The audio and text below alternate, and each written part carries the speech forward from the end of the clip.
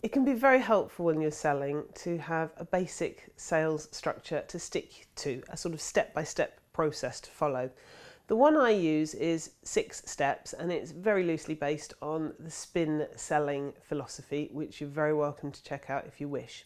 Some people have slightly different structures and they might use 5 steps or 9 steps. It doesn't really matter, but what you do need is a structure. So let's go through it stage by stage. Step 1. Situation.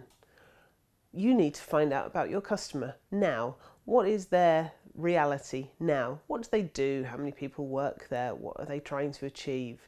And this is the basis of everything else. So spend loads of time asking them lots of open questions at this stage.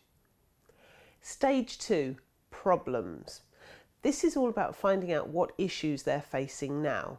What things are causing them difficulties? What things would they like to change? And it doesn't just have to be about problems. It could well be that they have goals that they want to reach as well. So try and find out a little bit about their problems and their goals. The third step is to offer a solution. Now, it might sound strange, but you don't necessarily want to offer a detailed solution to every customer at this stage. It could potentially just be an outline solution because you need to go away and get a lot more detail to it. But nevertheless, you will outline a solution. The fourth stage is talking about the benefits of the solution that you're going to offer.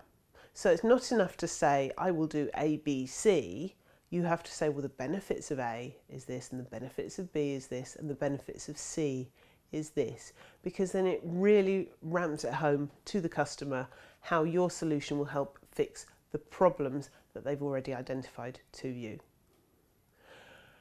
The fifth stage is potentially objections. So they say, well, yes, I like it, but I'm not happy about this, or perhaps the price is too high, or they come up with some other type of objection. And at that stage, you have to know how to overcome objections, and usually it's by referring back to the benefits of what you're offering. And then finally, the last stage is the close, the bit where you ask for the sale. That structure will hold you in good stead in pretty much every selling situation, whether it's a short cycle or a long cycle. So try and get used to using a structure, and it'll make a real difference to your sales success. Good luck.